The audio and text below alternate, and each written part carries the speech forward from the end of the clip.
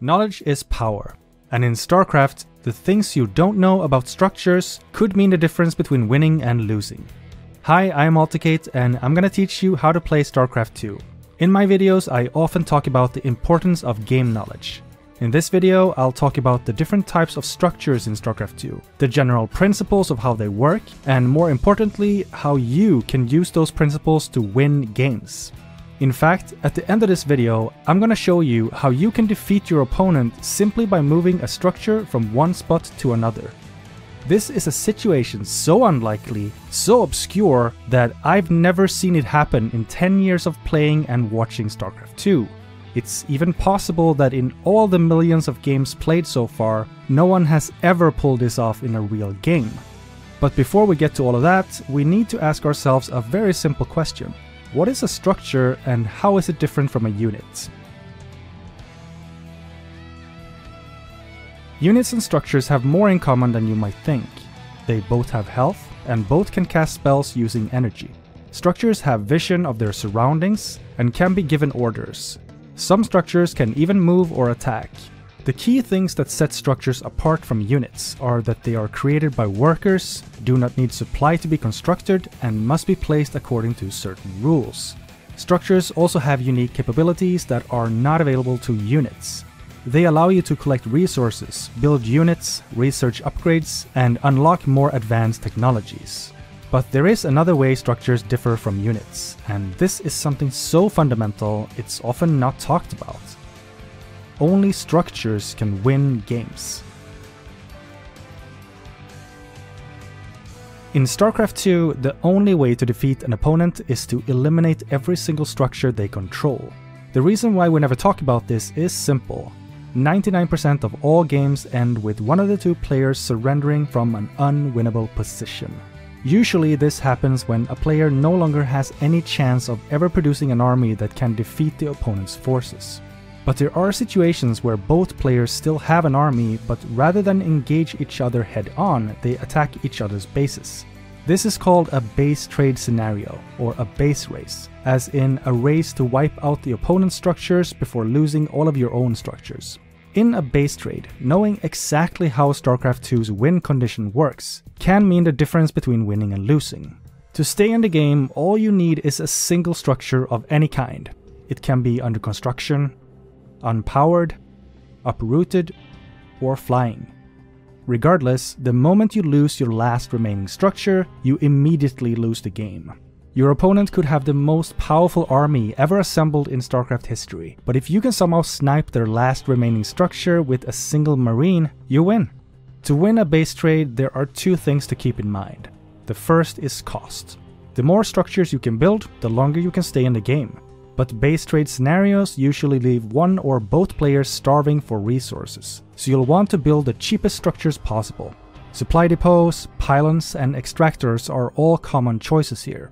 The other thing is placement. You'll want to put your structures out of your opponent's reach. Terrans can lift structures off, either stashing them in corners of the map only air units can reach, or keep them with their army. Zerg are limited by creep when placing structures, but have a great tool in spine crawlers and spore crawlers. These defensive structures can be uprooted, letting them walk freely across the map like a ground unit. Keeping a spine crawler in the middle of your army is a great way to win a base trade. To keep base trades from getting out of hand, StarCraft 2 has a mechanic to prevent that: the reveal rule. If a player loses all of their command centers, nexuses, or hatcheries, a timer starts ticking down from 18 seconds. If the player doesn't start constructing a new command center, nexus, or hatchery before the timer runs out, they will be revealed. This means all of their remaining structures will be visible through the fog of war on the opponent's minimap.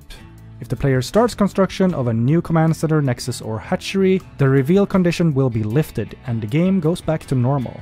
Now that you know how structures win games, let's talk about the next step: how to control them.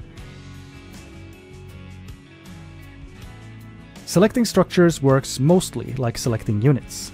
Left-click a structure to select it, hold Shift and click a structure to add it to your current selection, hold Ctrl and click a structure to select all structures of the same type on the screen, and hold Ctrl and Shift to add all structures of the same type on the screen to your current selection. but there are some important differences. A selection box that includes both units and structures will only select units. And even if there are no units in the selection box, only one type of structure will be selected, according to a preset priority. For example, for Terran, the priority goes Command Center, Supply Depot, Barracks, Factory, Starport, and so on. This priority is also reflected in the information panel at the bottom of the screen when you have multiple types of structures selected. If you want to select a lot of structures at the same time, the fastest way to do so is to hold down the Shift and Control keys and click one structure of each type. Just like units, structures can be part of control groups. As I mentioned in my macro video, players usually use this to keep track of their production structures. You can have all kinds of structures in the same control group, but you can only give orders to one type of structure at the same time. For example, if you have barracks, factories, and starports in one control group, the barracks will be active by default.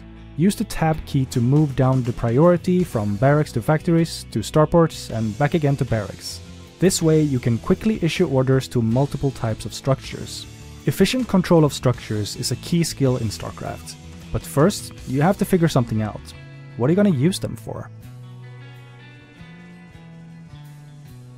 Different structures have different functions. Broadly speaking, these are economy, supply, production, technology, and defense. Economy structures allow for the collection of resources. The command center, nexus, and hatchery are sometimes collectively called town halls. This term goes all the way back to Warcraft 2. Town halls are unique in that they provide a collection point for gathered minerals and Vespene gas.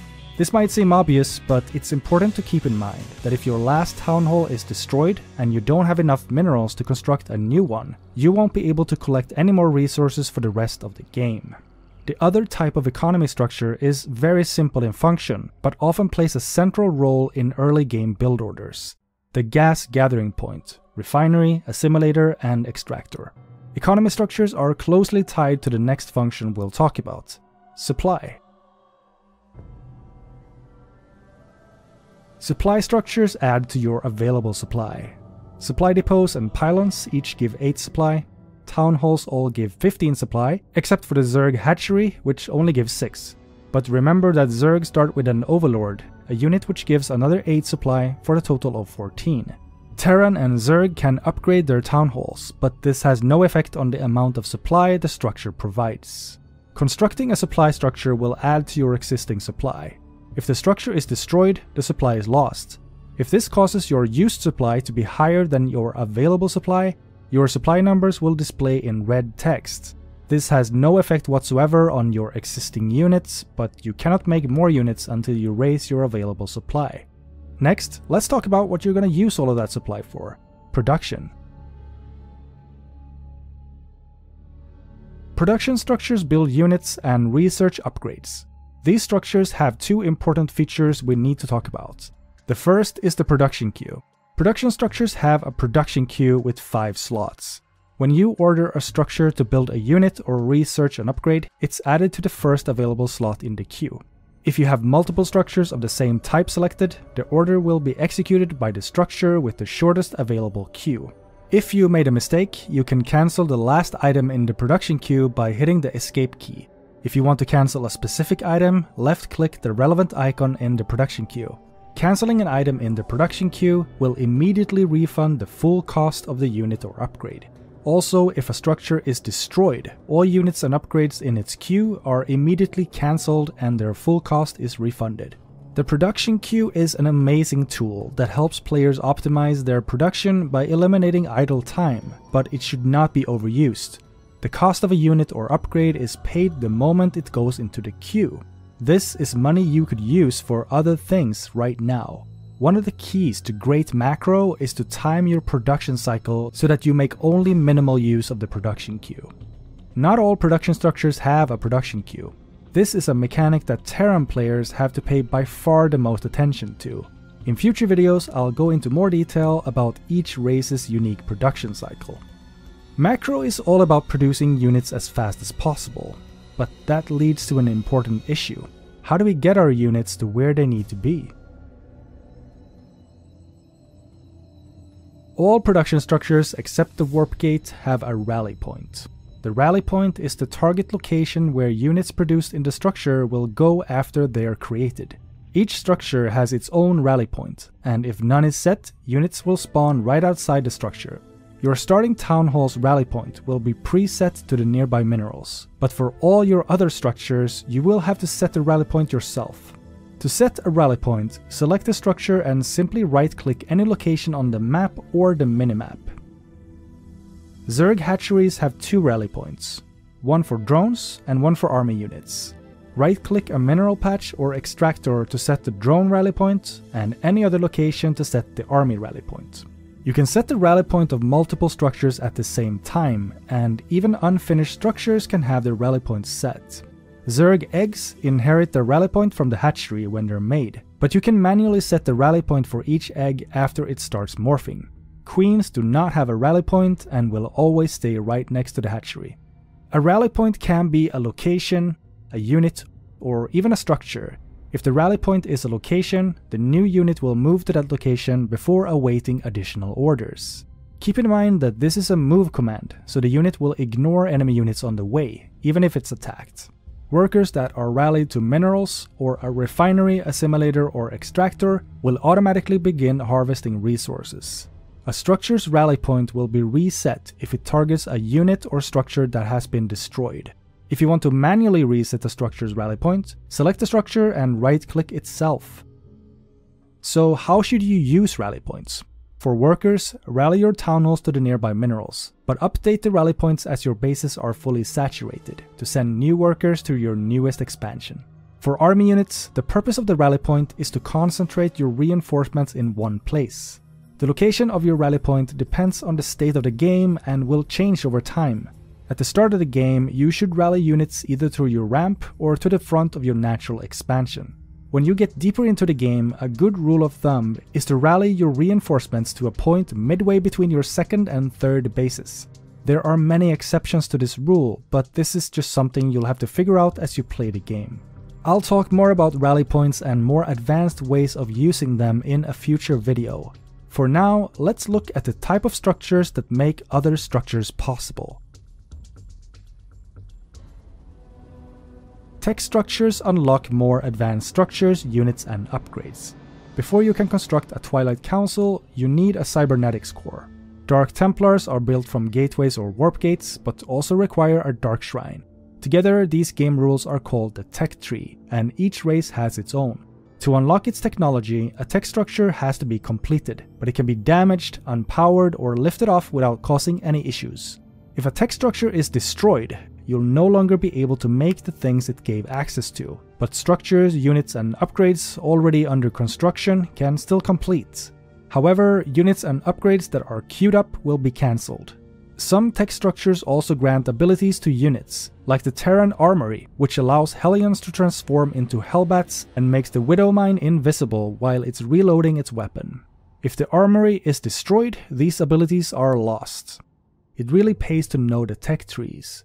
Some of the rules are pretty obscure, like the fact that you need to have a nexus to build a gateway or a forge. But if you play this game long enough, sooner or later that useless bit of trivia might win you the game. Defense structures like photon cannons, bunkers, and shield batteries can be used offensively, but their primary function is to increase your resistance to early aggression.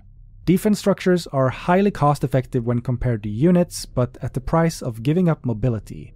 Each race has its own set of defense structures, and they are quite a bit different. The Terran bunker must be filled with units from the barracks to do damage. The Protoss shield battery automatically restores the shields of nearby allies, and the Zerg spine crawler can be uprooted and moved from one spot to another. Each race also has a defense structure that is also a detector, meaning it will reveal cloaked and burrowed units within its radius of vision. The missile turret for Terran, the photon cannon for Protoss, and the spore crawler for Zerg. All of these structures can also attack air, but only the Protoss photon cannon can attack both ground and air. Defense structures provide fighting power without using up supply. This can be important when the game goes long and armies are maxed out.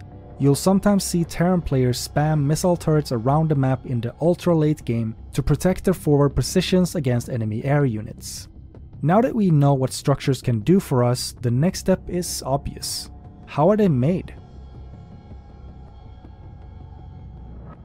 Each race has a slightly different method for constructing structures, but they all follow the same two rules. You need a worker to make them, and you have to pay for the structure before it can be started. Terran structures are built by SCVs. The SCV is not available for harvesting resources during this time, and it's also vulnerable to enemy harassment. If the SCV is killed, construction of the structure will be halted until another SCV can take its place. Protoss structures are warped in by probes, but after this process is initiated, the probe is free to return to harvesting or other tasks. Zerg structures are mutated from drones, and the drone is consumed in the process. While under construction, a structure's vision is limited to its immediate surroundings. Against Protoss and Zerg, this can be exploited by hiding units or structures nearby. A structure under construction starts at 10% health and rapidly gains health until reaching 100% when the structure is complete. If the structure takes damage during construction, this damage will remain afterwards. A structure that has 1000 health but takes 300 damage during construction will start with 700 health. If a structure is destroyed during construction, no resources are refunded. At any point during construction, you can cancel the process by hitting escape. Regardless of how far along the construction was, you'll always get exactly 75% of the resources spent back. If you cancel a Zerg structure, you'll also get your drone back. Canceling comes at a cost, but sometimes it's the right choice to make. If the structure comes under attack and you won't be able to save it, cancel the structure to get some of the invested resources back. Instead of cancelling, Terran has the option of halting construction. To do this, select either the SCV or the structure itself and hit the T key. This frees up the constructing SCV for other tasks. At any time, you can resume construction by selecting any SCV and right-clicking the halted structure. There are some structures that are not constructed by workers, and two of them are worth a special mention. The Terran Reactor and Tech Lab are collectively known as add-ons, and can be constructed by any barracks, factory or starport that doesn't already have one. Once the add-on is complete, it will be attached to the structure that built it. However, add-ons are interchangeable, and by lifting off the attached structure, you can swap another barracks, factory or starport into the same spot. In fact, add-ons are so interchangeable, by landing a compatible structure next to an enemy add-on, you permanently seize control of that add-on. Structures must be placed on the build grid, an invisible grid of square tiles the game uses to decide where structures can and cannot go. Structures must be built on flat, unoccupied ground, which means no ramps, no cliffs, no water, and so forth.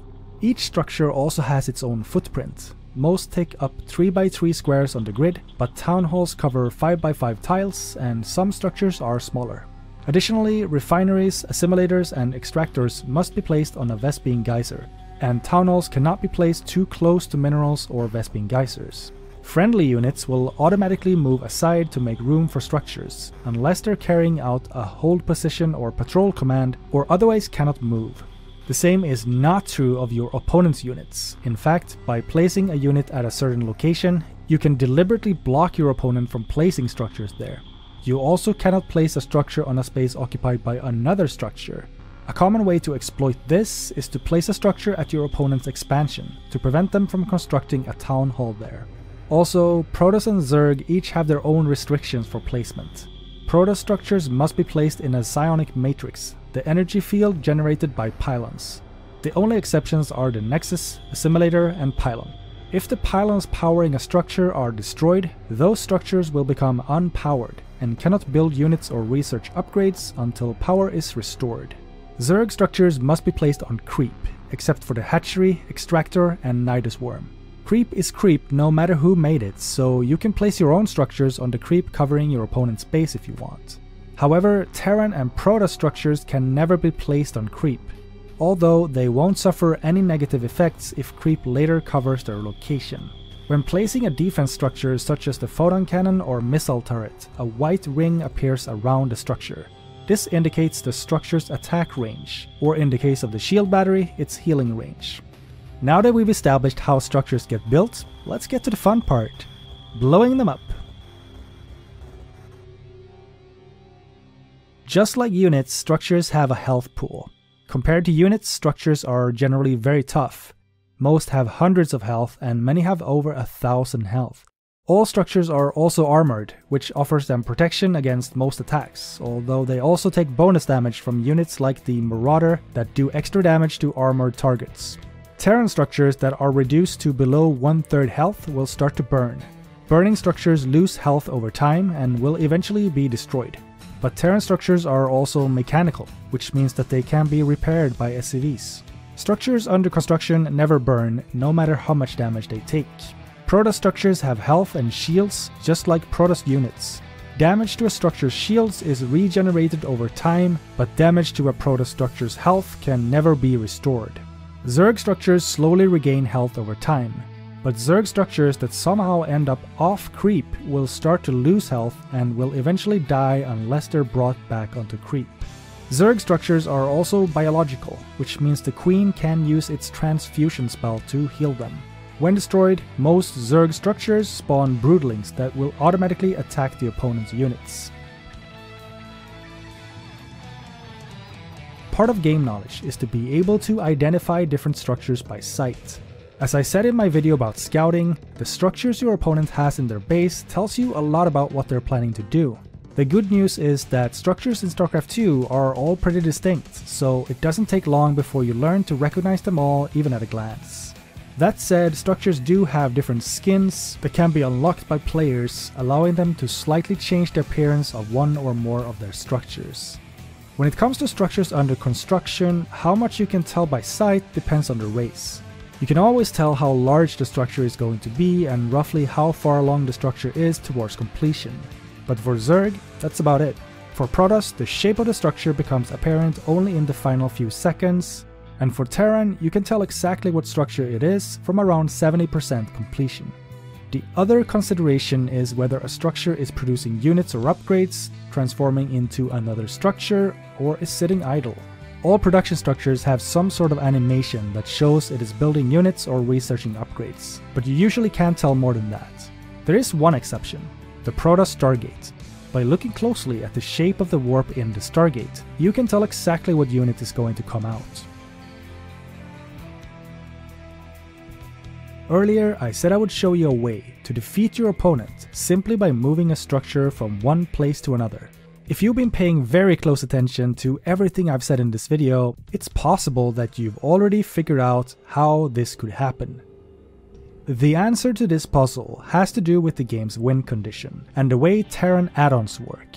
Like I said before, add-ons belong to the player who built them, but they can't be taken over by another player if they're abandoned by their owner. If your opponent's last remaining structure happens to be an add-on, landing a compatible structure next to that add-on would remove their last remaining structure in the game. And that's GG. If you found this video valuable, I'd be super grateful if you could hit the like button and leave a quick comment, as it really helps the video reach more people. I have a lot more content planned for StarCraft, but I also make videos about game design and retrospectives of games like Final Fantasy and more. If you want to help a tiny channel grow, consider subscribing. Subscribing is totally free and it's the best way to support what I do. Thank you so much for watching and have a fantastic day.